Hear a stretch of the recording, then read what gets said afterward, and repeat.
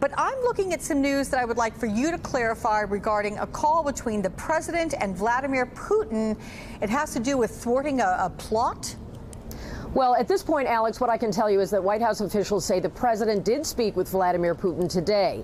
President Trump is at Camp David, and we expect to learn from White House officials what their version of the content of that call will be, what they're prepared to say publicly.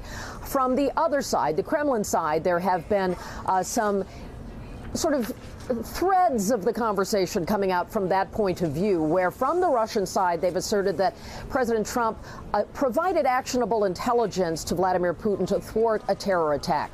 That's from the Russia side. We just don't know any more than that right now. It is notable that the president had a call with Putin again because he had one just in recent days. So that comes at a time when there's been so much focus on other things related to Vladimir Putin and the relationship with President Trump, one that's been closely watched for all the months of this administration.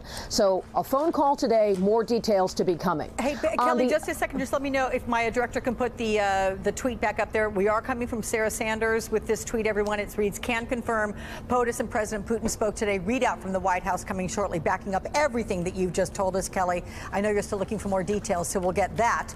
Now, I'm sorry to have interrupted. You go ahead and continue. Yeah, that's just a perfunctory tweet. Right.